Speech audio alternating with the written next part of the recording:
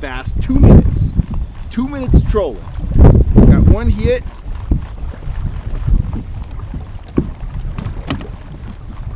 One hit that didn't stick. And then this guy did stick. 10 feet deep, 2.8 miles an hour.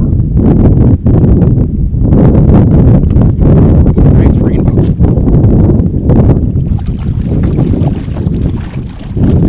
Woo! Right there. Beautiful holdover rainbow. Ring the dinner bell for trout, kokanee, and landlocked kings with Kellogg's Willow Leaf Dodgers. Available in mini and magnum sizes at fishhuntshoot.com. Get yours today. Kellogg here. I'm scrambling around today. I'm getting ready to go up into the high Sierras tomorrow. I'm going to go trout fishing, and I'm going to a lake that I've never visited before. So this seemed like a really good time to talk about pre-trip preparation. And I have 3 rods here, and I also have a small little tackle box here. I don't think enough people spend enough time thinking about strategy, thinking about setup, thinking about stuff like that prior to leaving their houses when they go trout fishing. They hit the water and then they try to come up with a plan, and when you do that, you're kind of on the heels all day. You don't have a solid plan, you don't have a solid strategy, and you don't come out of the gate fishing and fishing with confidence. So let's take a look at what I'm set up with for tomorrow. But before we do that, let's talk a little bit about the conditions. An ordinary, everyday fishing trip for trout, I'm going to start out fast, I'm going to start out aggressive, and then I'm going to gradually slow down, and I'm going to downsize, my lures to kind of match the temperament of the fish. But sometimes when you look around, you see the conditions, you can make an educated guess about what's going to work, what's not going to work. The lake I'm going to fish is up around 6,000 feet, so it's going to be cold. The water's going to be cold. And we are coming off some very unstable weather. We had all that warm weather. Then we had Sierra snow. We've had a ton of rain here in the Sierras and the Sierra foothills. Over the past 3 days or so, we've had gusty wind. We've had thunder. We're going to have stiff wind this afternoon. It's supposed to clear out, but we're continuing to get showers up here, and I can only imagine that it's going to be worse up at 6,000 feet. I'm up at about 2,500 feet here, and I've got gusty wind, I've got rain, I've got thunder, I've got all that stuff. So bottom line is we have unstable weather at a lake where the water temperature is likely to be, 50 degrees or less. And all that's telling me, I may be dealing with fish that aren't super aggressive. We've had this roller coaster with the barometer. The conditions have been all over the map, from sun to snow to wind to calm conditions. I'm supposed to have fairly calm weather tomorrow.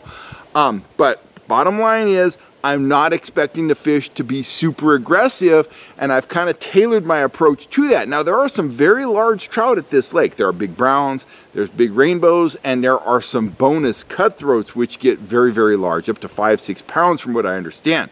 So I need offerings that will trigger strikes from, somewhat lethargic fish, but I also need offerings that are going to appeal to big fish. So let's look at what I got here. Which rod do I want first? I want this one right here.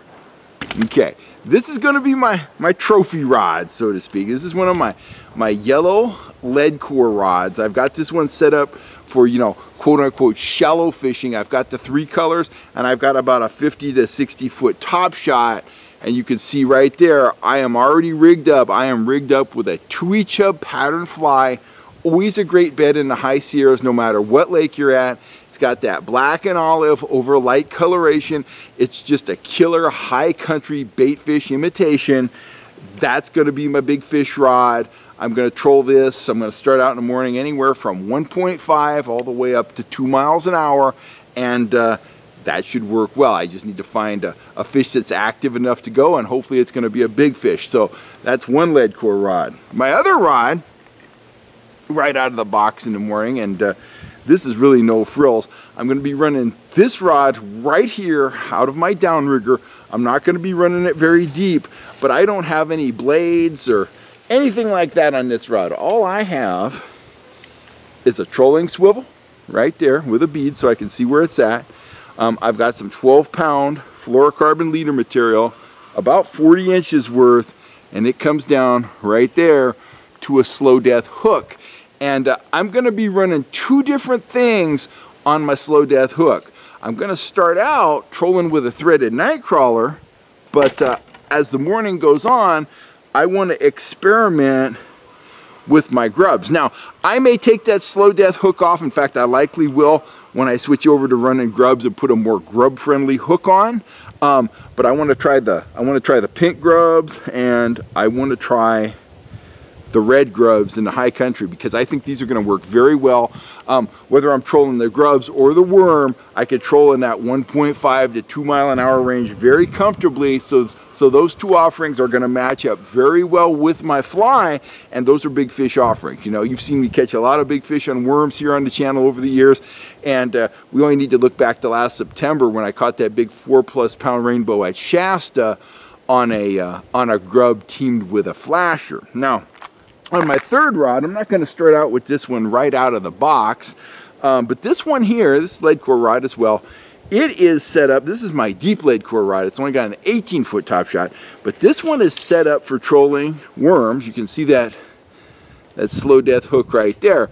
But this leader, it's 12-pound test, it's a little bit shorter, it's about 24 inches, I guess, and it's coming off of one of my Pro Series fisheye dodgers. That's the 4-inch rainbow version.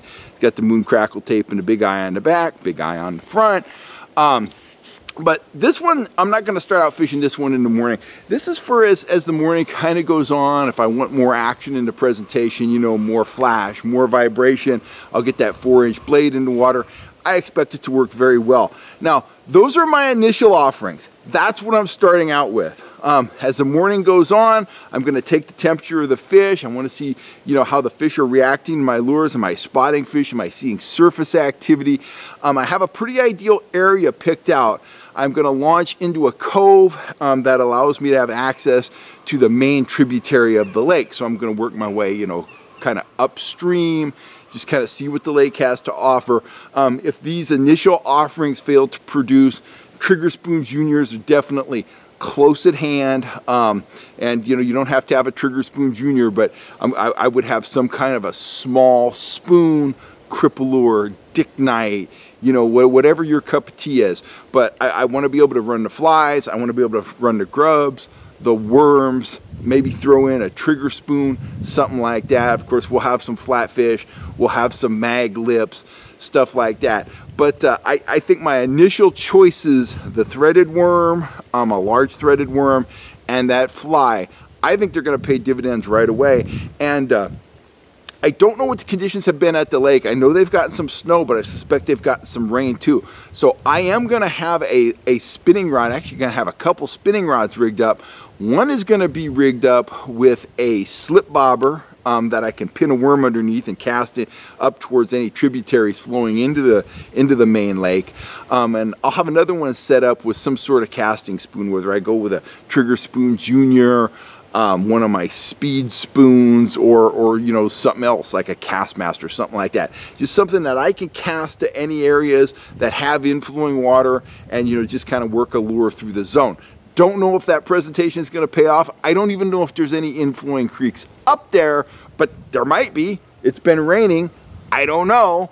But I'm going to have a rod prepared and ready for the occasion, you know, in case I come around a point and there's a creek flowing in. I'm going to be able to grab that rod, shoot a cast up into that inflow, work it out, see if there's anything lurking up there. So that's how I'm setting up for my trip tomorrow. I just encourage you, whenever you're going fishing, look at the conditions, think about the lake, you know, think about your knowledge base of the lake, or you know, lack thereof in my case, since I've never been to this place before where I'm going.